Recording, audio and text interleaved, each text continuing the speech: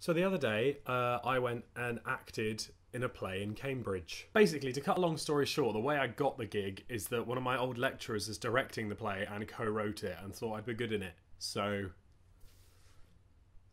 actor. Look at me. Acting like I'm entertaining. Paint me like... Not going to do that. My day was off to a pretty great start. I was drinking my morning coffee. Looked outside. Oh, look at that. It's snowing. It's snowing right now.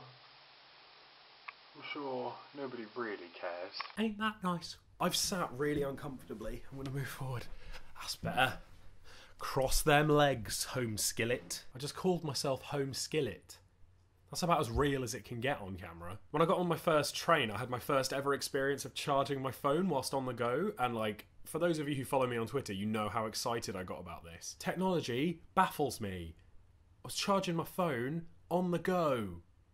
I think I summed it up quite nicely in my shot. Director's cut.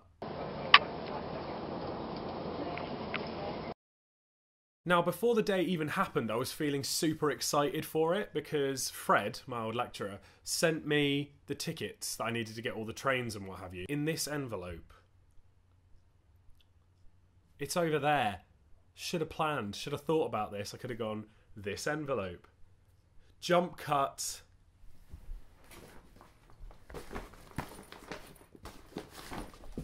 This envelope. It's got instructions on it and arrows and stuff telling me exactly where to go. And he sent that to me in a bigger envelope with an Alice in Wonderland sticker. And I don't... Sticker? Didn't just put a sticker on it, it was a stamp. That's how you send letters. Sending him on this little mission. So I'm going to put an Alice in Wonderland stamp on it. Be like, oh, sending you down the rabbit hole. Where are you going? Element of mystery. I was going to Cambridge. But for some reason I found it really cool because I've never been to Cambridge by train before, and the guy I was meeting on the other end, one of the other actors, I have no contact number for him or anything. I just have to know him by face. I've met him before, so I know what he looks like, but I just had to stand there and hope that a man I recognised with glasses would walk towards me and then we could get a taxi. Crazy. I don't take many risks in my life, so travelling somewhere and not really knowing where I was going or how I was going to be meeting up with people was really exciting for me. I'm a bit of a dork, I know that, don't really care. So anyway, met up with Simon and we got a taxi over to Cambridge University. That's where I was performing, one of the colleges, couldn't tell you which one. I went inside to explore, to like try and find the director and like the other actors and stuff. Couldn't find anyone. Did find free coffee. I was basically fun for Louis at this point. Oh, can't quite hold the camera for that shot, can you, bud? Anyway, we got about halfway through the rehearsal process and we all started getting a bit hungry. And I hadn't really brought any food with me. But because the performance was part of a big symposium about the theorist Jacques Derrida, if you don't know much about him, maybe Google him. It's quite interesting. I was holding back a burp throughout that, so I'm very sorry. Anyway, we heard there were these refreshments upstairs and all the people had gone into their next lecture so we could go up and scavenge. Got these sandwiches and I started eating them as I was walking back down the stairs to go back into the rehearsal space. Realised I had to pee. It happens. Have a paper plate with sandwiches on it. What do? Got to take them in with me because I can't just leave them on the stairs, obviously. They had a shower in the toilet with a little chair. Put my sandwiches down on this chair. There was a bit of lettuce on the chair, so I thought, like, someone's done this before. Someone's had this idea. As I'm peeing, I start choking on the bit of sandwich that I was chewing on.